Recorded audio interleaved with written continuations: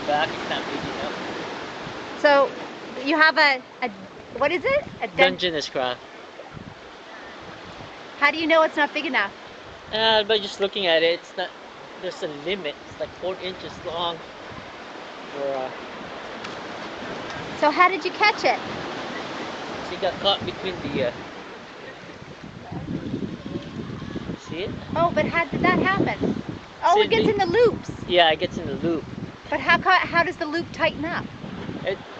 The more they resist, the more you get caught in there. I And guess. then what kind of fish head did you put in? Mackerel. It's a mackerel head? Yeah.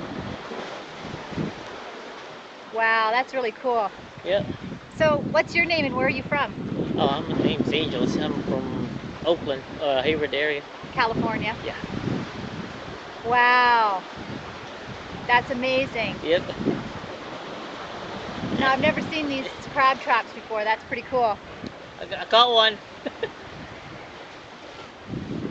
Where are the kids at? I Good show for it to you. them. So you're gonna have to put it back? Yeah, I'll put it back. Cool. I just need to show it to the kids. It's not big enough.